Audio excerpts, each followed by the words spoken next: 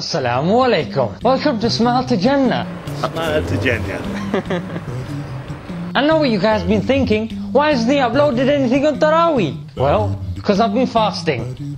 And it's very tiring. Better late than never though, yeah? Yes. I'm gonna start off first with the annoying things that I've seen in Taraweeh. Have a look-see.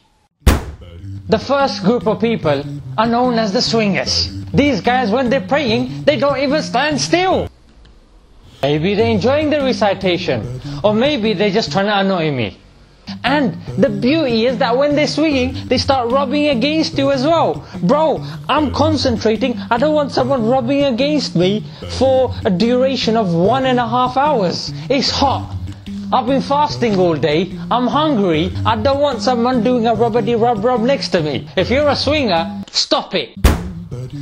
Next is the reciter. Now this brother, what he does is you'll be standing next to him in the shoe section. And what happens is, he starts correcting the imam all the way from there. Mate, he can't hear you. Stop correcting him. You don't have super sound that you can make sound travel to the imam, mate, yeah? And another thing that he does is, randomly he'll start reciting when he recognizes a few verses. Mate, mashallah, your recitation's good, but I've come to listen to the imam, mate, not you, yeah? And the third types of people are the burpers. These people fill up at iftar and then they go and stand next to me and burp. And it's not just a regular burp, they burp and they blow. Oh, it's killer. Enjoy that. Hey, brother in Islam. If you can't tolerate your own burp, why are you blowing it to me? The next type of people are the sweaty Simons. These people, mashallah, have been at work all day and they come and mashallah, I can smell the fact that they've been at work and at school.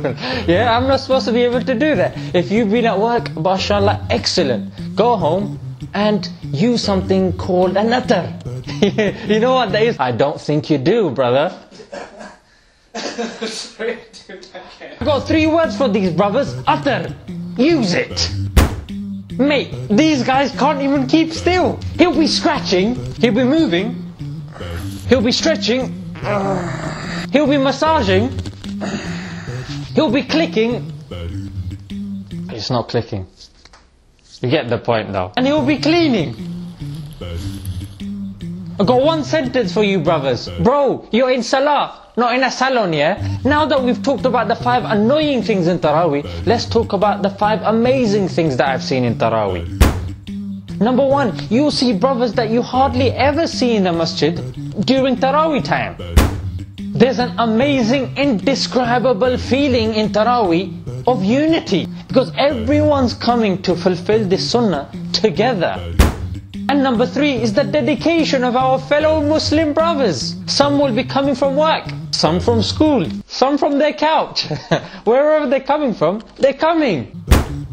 Quran is the center of attention, and the people who have learnt it are the heroes of the Taraweeh nights.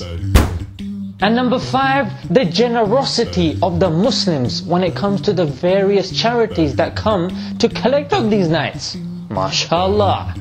So those were the 5 annoying things about Taraweeh and 5 amazing things about Taraweeh. If you've got a few things to add of your own, leave a comment in the description below. And if you ain't praying Taraweeh, bro, you're missing out. Until next time, Assalamu alaikum.